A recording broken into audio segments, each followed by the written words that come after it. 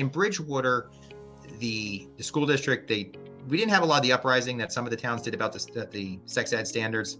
And the school district, put them in place, give parents an opt-out option, and that's it. But I'll tell you, this year we had 7 people running for school board.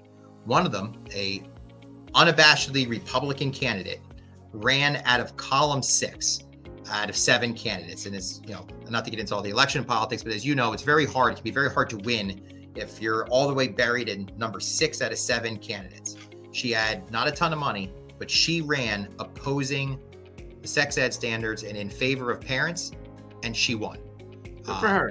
And she won over the other candidates who were just kind of being vanilla, not a whole lot of substance to them. And I think that's what you're going to see. And I think you're going to see that more and more in municipalities that understand that nothing impacts their students and their families and their kids more than school board elections.